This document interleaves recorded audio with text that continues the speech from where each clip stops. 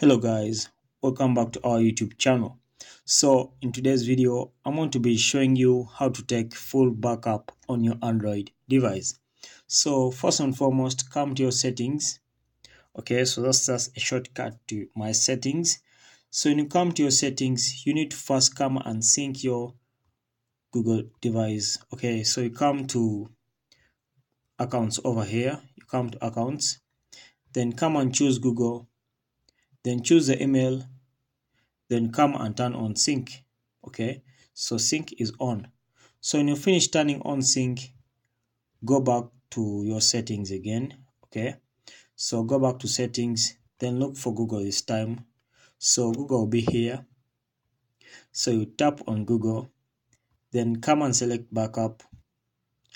Then if you want to backup things on your Google Drive, or you want to backup your whole Android device, or you want to take full backup of your Android device, just come to this and just turn on Android device backup. Okay, so when you turn on backup, you'll automatically be backing up everything on your Android device. Okay, so backing up will help you in case your phone is stolen or in case you log into another device. Okay, so it will be accessible, your data will be accessible at any time.